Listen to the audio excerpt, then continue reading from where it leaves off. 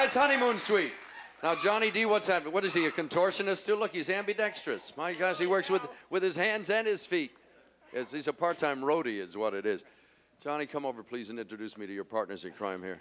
All right, here's Derry Grant. Very nice to see you.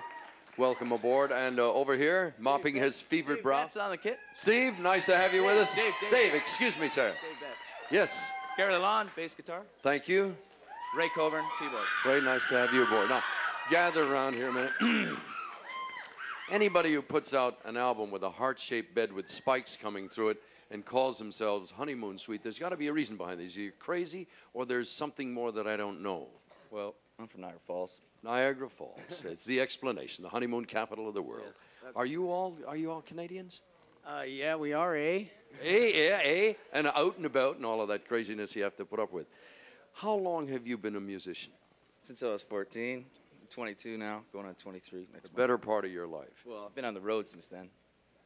Where did your travels take you? What's that? Where did your travels take you? Japan, New York City, L.A. You learn anything by that? Of course, I've learned. How did you meet him? I can't remember. No. It's been that long? No, it was a mutual introduction through our manager, who wasn't managing us at the time, not both of us, but then he brought the two of us together because I was out of a gig and he was out of a gig. Who's responsible for the writing and the creative?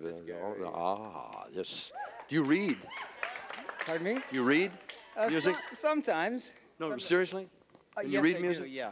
Because there are a lot of musicians today who do not read or write, and they memorize stuff. There's another one.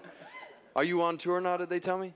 Yes, we're out with Jethro Tull. How long will that be going? I'm sorry, how long will that be going? It'll be going for about 2 months. So we'll get a chance to see you out there with Ian and his crew? Yeah, we'll be in L.A. The 21st or the 22nd. I'm not sure of the date. We can check there's a section of the newspaper here that tells all, along with whatever. Will you come back again? Absolutely. We appreciate it, gentlemen. Thank you very, very much.